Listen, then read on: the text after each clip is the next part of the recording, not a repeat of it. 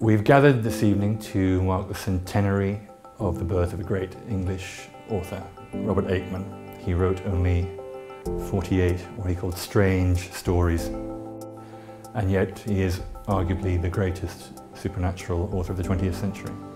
So we're trying in a way to spread the good word that people should know more about this extraordinary writer who may well be the best writer they'd never heard of. And I have no doubt that thanks to the presence of Reece Shearsmith and Jeremy Dyson, we brought admirers of theirs who possibly didn't know Aickman's work previously. Mr. Maybury, cried Faulkner, I have to remind you of two things. The first is that I have invited you to be our guest in the fuller sense of the word. The second is that although you attach so much importance to efficiency, you nonetheless appear to have set out on a long journey at night with very little petrol in your tank. Possibly you should think yourself fortunate that you are not spending the night stranded on some motorway.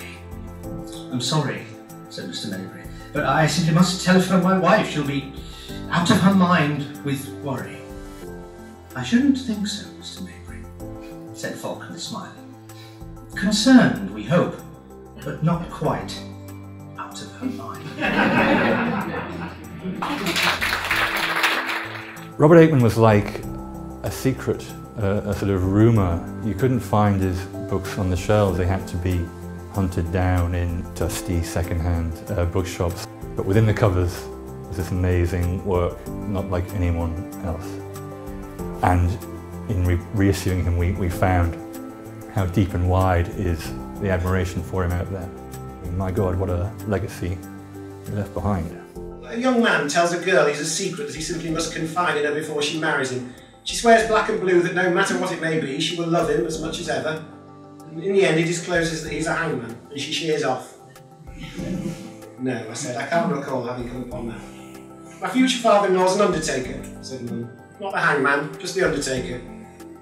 I shouldn't let that worry you. Indeed, I've always understood it's a most lucrative trade.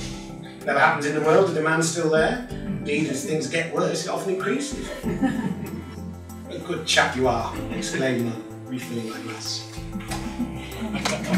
In honour of the centenary of Aickman's birth, Faber is issuing new trade editions of 4 of his finest collections.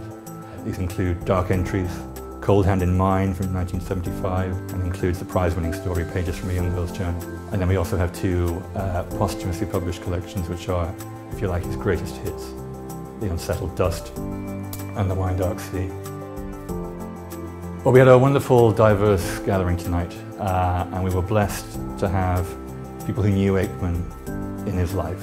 Jean Richardson, who was his close companion in the last 5 or 6 years of his life. And we also had publishers such as Ray Russell of Tartarus, who have loyally kept alive the Aickman tradition in print, just as Faber hopes to carry on now also. So on the whole, I think we had exactly the right demographic here this evening, and I was certainly glad to see that they all seem to be enjoying themselves, which is what Aickman would have wanted, I'm sure.